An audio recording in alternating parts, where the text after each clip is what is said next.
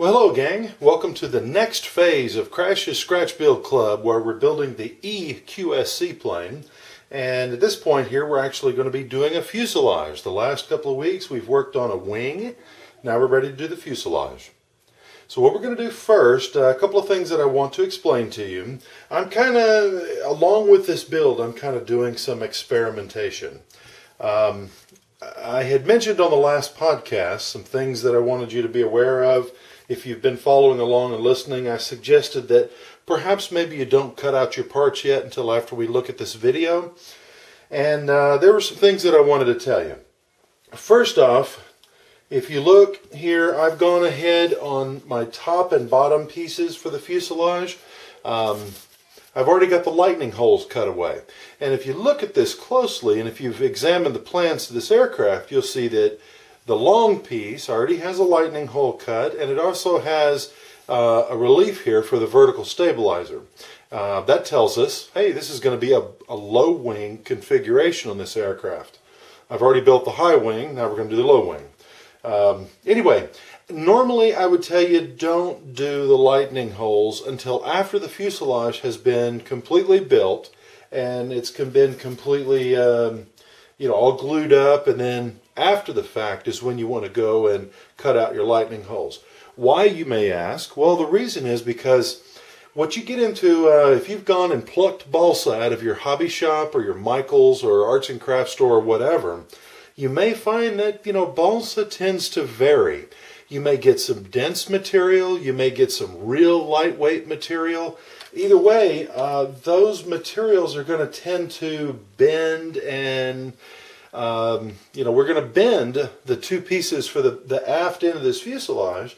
We're going to have a parallel sides on this thing as we go down, and then finally it's going to come to a point at the tail. Well, if your fuselage sides are, one piece is a rigid piece of balsa, and maybe the other piece is a lighter, more closer to contest grade balsa, well, it's going to be real easy to get a warp in there. It's going to be real easy to break a piece.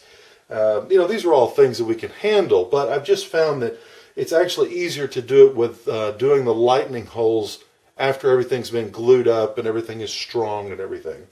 I hope that makes sense. If not, email me as always.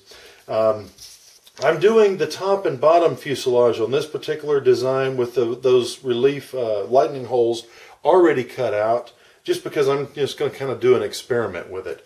However, on the fuse sides, well, I've just got them pinned on here. I've got them inked in so that I can know where to cut these things out later. I've used my templates to go ahead and cut everything out, but I've not cut the lightning holes. I've just simply traced them. We'll cut them out after the fuselage is all glued up and complete. So, the way we're going to get started here, one other thing.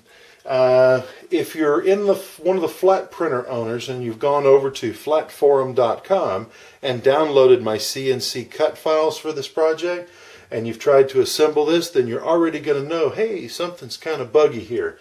These two pieces in my files are actually cut oversize. And it was my intention to share that with you in this video here. Before you cut out the top and the bottom pieces, not only don't cut the lightning holes out yet, but also you may want to notice that the width here is actually a 1/4 inch overall width wider than what they need to be. Now, why do you ask? Well, there are things that happen, and you'll see this when we start this build, but the way we're going to build it, when we get ready to glue the fuse sides and the formers in place onto, the top and the bottom, there's going to be a chance for some bowing of the sides. If we wait and if we actually cut the top and the bottom oversized, well, then that allows us to have that, slight bowing out in the middle of the fuselage. And it allows us to just go back and sand all that down later, and then we're all good.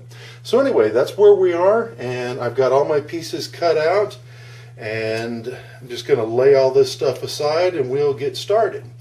The way we're going to go, I've got a little trick, and I promised a little trick when we got started with this project in my last podcast. So let's talk about that right now. And I'm going to try to keep this thing down to just a couple of videos. I'm going to try not to go long, as wordy as I tend to get. But with this particular design, we're going to make a few measurements and get some stuff worked out here. One of the things that you want to have here is a little carpenter square. This guy here is plastic, yet it works real well. For years I've used plastic squares like you'd use in high school drawing. Things that you can have that, you know, they will draw an accurate enough 90-degree line to your work within, you know, it's close enough for what we're doing here with airplanes. This is going to be kind of hard to see, but this is another little, you know, gadget gizmo that catch the reflection right. But this also is something that you can use. It's, again, 50 cents is all these things cost, and they prove to be just really good modeling tools when we're crafting a balsa airplane. So I have a couple of these things here. What we're going to do, I've gone ahead and jumped ahead on this, but if you've accurately cut out your parts to your templates, then you're going to find that where the firewall glues is exactly 90 degrees to the baseline of our fuselage. This is the fuselage side. So that already tells us, bam, right there, that's where the firewall is going to go. From that absolute tip at the bottom, use your ruler, measure back 3 7/8 inches and make a line. Again, I've used my square to make a fairly, good vertical line. You can see that. Anyway, and then I go back again from that same point, the tip of the nose of the side of the fuselage, come back and make a line at 10 1/2 inches back, and then trace your line. I'm just using a felt tip pen. But that's how we're going to get started with this. Lay that out. You only need to necessarily do that on one of the insides of your fuse sides. And the next thing you're going to do, again, like I say, on the fuse bottom and the fuse top, I've actually cut these things oversized. I've allowed for an extra 1/8 inch of material on each side. Just an oversized, we'll sand it down to finish later.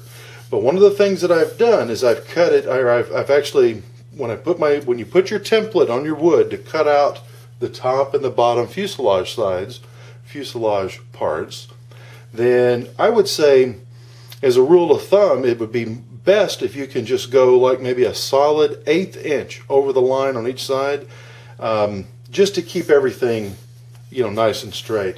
If you follow my template and then you use the relief part, we can see probably here the relief for the vertical, then you can use that and go. What I've basically done here is right down the middle of this bottom plank, I've drawn a line.